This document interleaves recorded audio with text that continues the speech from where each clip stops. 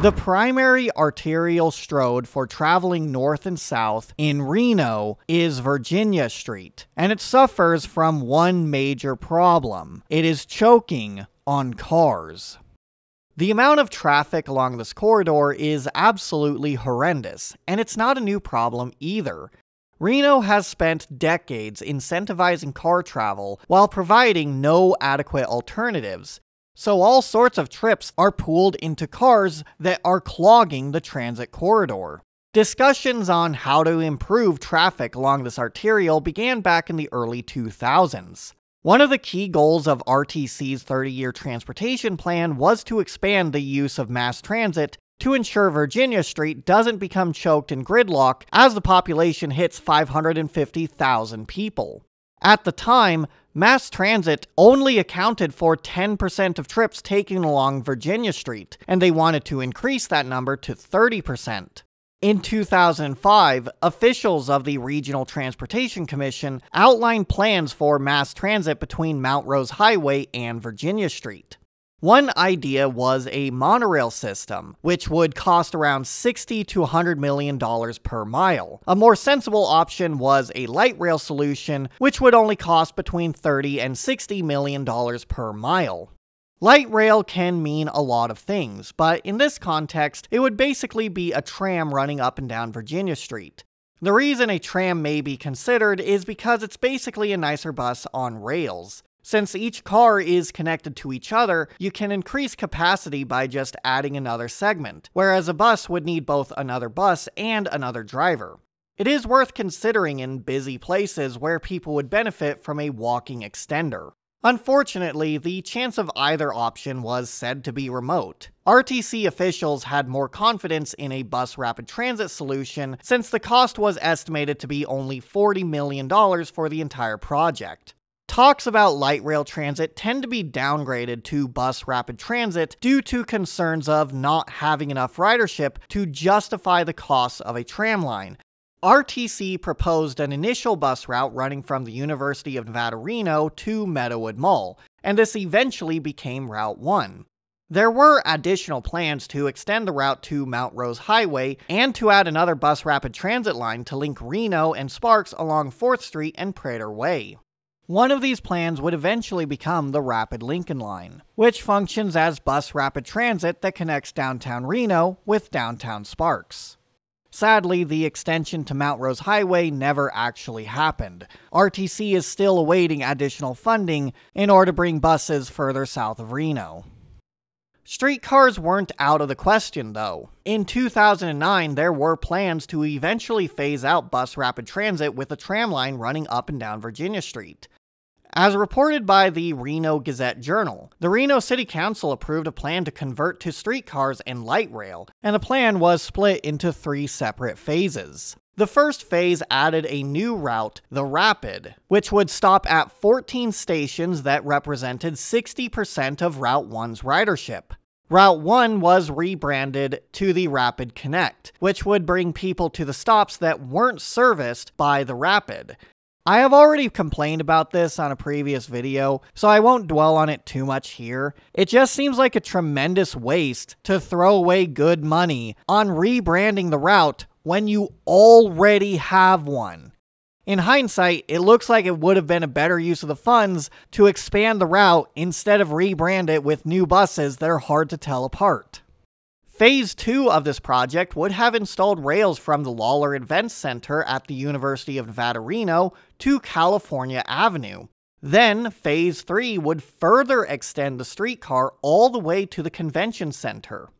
Sadly, Phases 2 and 3 never happened, so the rapid bus stops that are dotted along Virginia Street are a remnant of the older plan to add light rail transit. Later, in 2015, a group of people named the Reno Streetcar Coalition tried to stir up interest in building the streetcar line. They argued that a streetcar line would promote mixed-use pedestrian-friendly developments near the transit system. They also presented additional benefits, such as attracting more ridership, reducing air pollution and energy consumption, and stimulating the economy. They even managed to appear on local news stations, such as Blake Smith talking with Channel 2 News here.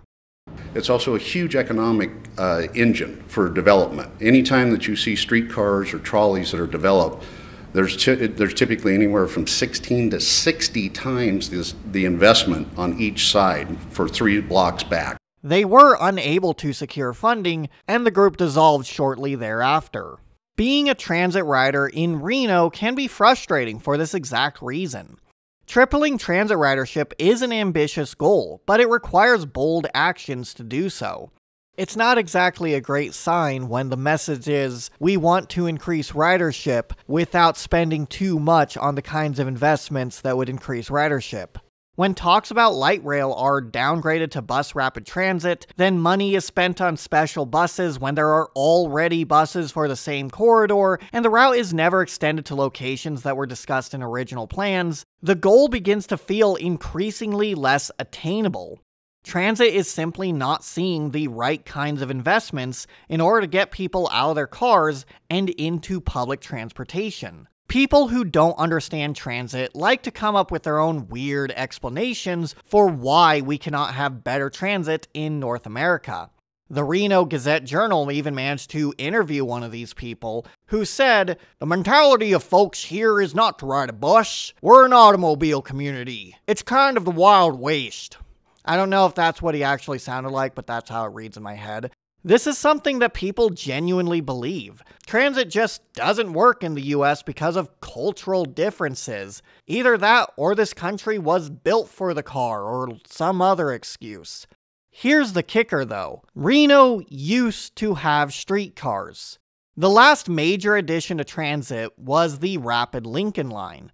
If anyone was waiting for the bus inside 4th Street Station during the construction of that route, they may have seen an advertisement for the Lincoln Line that looked like this.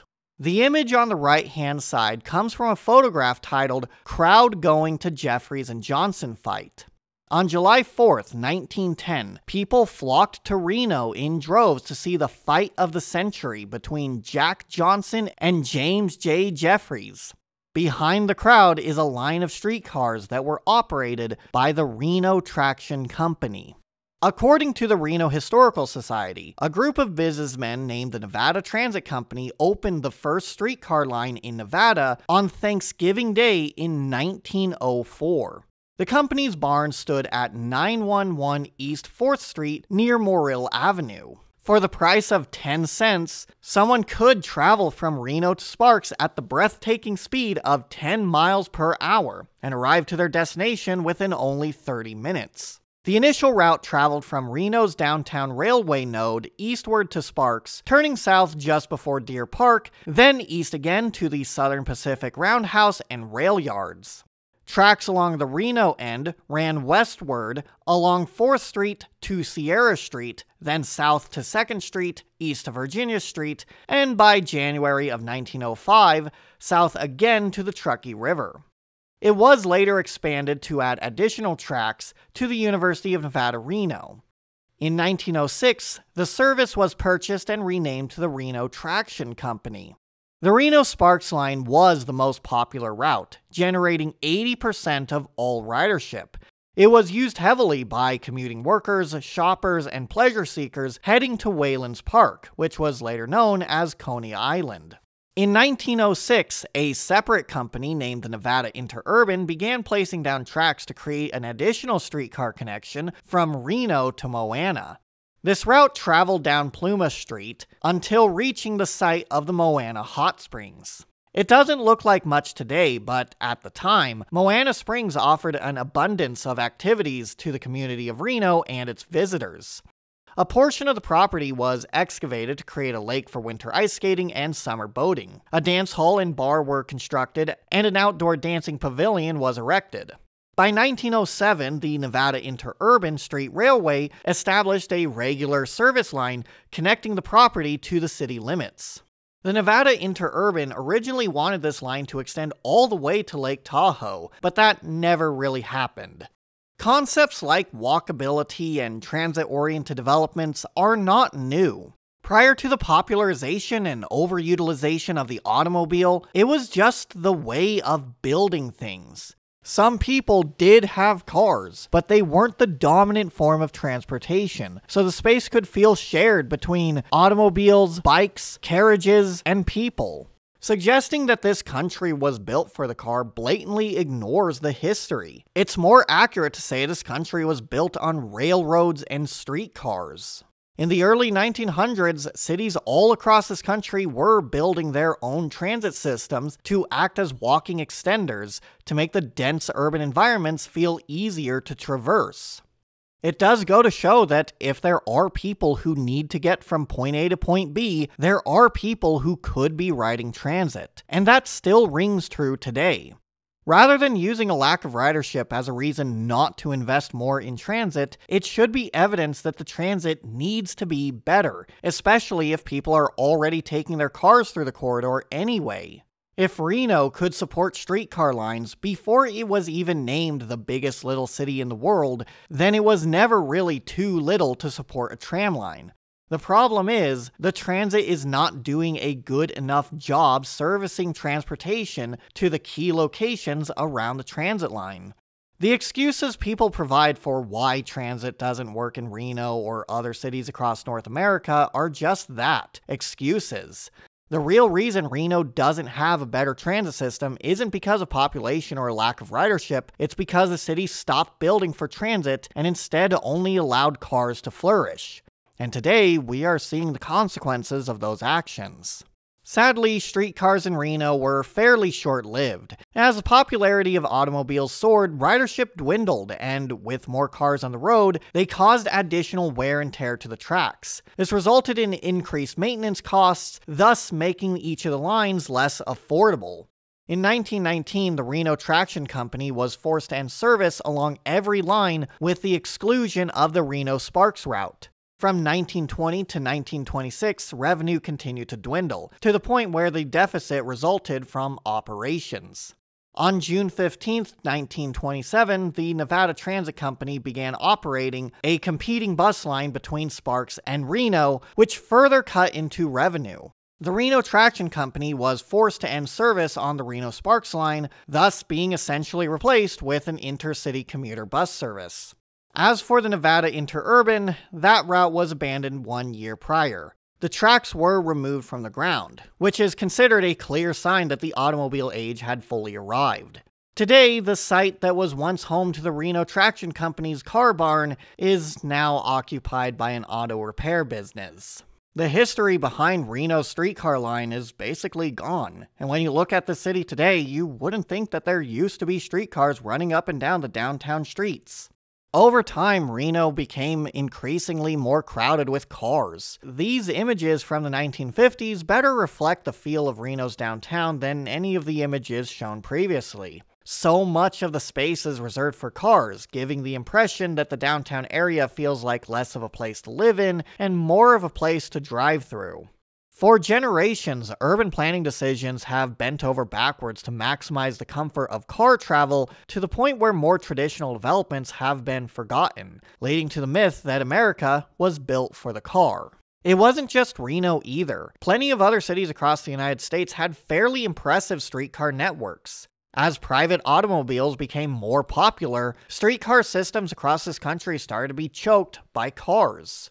According to a report from Vox, the streetcars died because cars were allowed to drive on the streetcar tracks, causing additional wear and tear and adding congestion to the streetcar lines. Once just 10% or so of people were driving, the tracks were so crowded that the streetcars weren't making their schedules. Anywhere that failed to provide dedicated right-of-way for their transit system was doomed.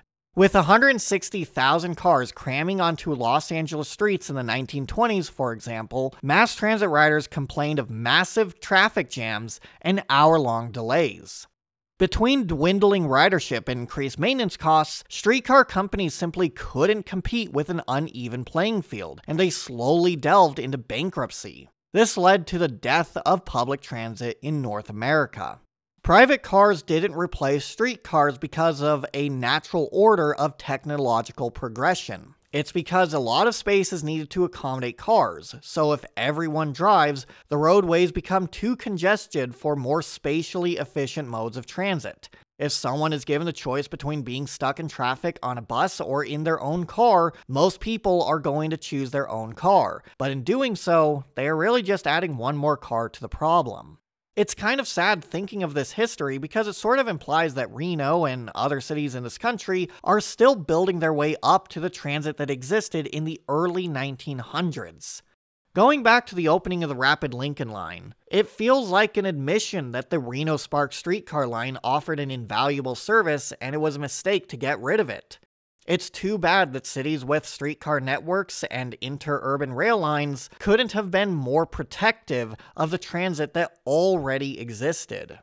When I look at the state of the Rapid Virginia Line and the Rapid Lincoln Line today, no lessons from history have been learned. The entire reason the streetcar line died is because it had to share the space with everyone's private cars. As long as bus rapid transit lines lack dedicated right-of-way, it tells me that not only is a streetcar not going to happen in the foreseeable future, but Reno isn't even ready for one. Transit should not feel like this much of an afterthought. It should be prioritized as a means to spur sustainable growth within the city. It should be to provide an accessible means of traversing the places people live in, and it should be used to shape the city itself.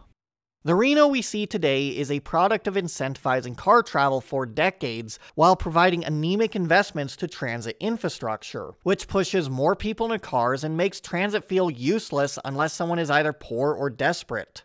If this is an undesirable future for Reno, there needs to be a greater push to having fewer drivers and more emphasis on alternatives. Progress isn't a straight arrow that always points to the future. Sometimes we do make mistakes, and abandoning our transit systems in favor of investing exclusively in cars is one of those mistakes. Urban planners from before the popularization of the automobile were onto something, and we must return to more traditional developments that prioritize walkability and transit-oriented developments. Trams have changed a lot in the past 100 years. Plenty of other countries still use them, and we should too because the alternative, doubling down on cars, will only continue to clog and choke every single street that makes up the places we live in.